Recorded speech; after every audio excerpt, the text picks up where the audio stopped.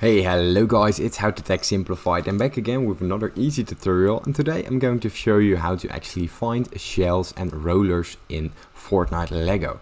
Now it's a very easy process and they're actually really easy to find because right here we get one, and these shells you can use to actually upgrade your workbench. Now as you can see, they roll around and they try to attack you, but with some maneuvering you can actually really easily kill them and from there get their shells. Now let me kill one for example so you can see what they will actually drop. He almost got me, and here you can see you can't hit the shell, but you have to maneuver around them and hit them. And here, as you can see, they drop a shell. Now that's it, and from here you can use the shell, and it's an uncommon item.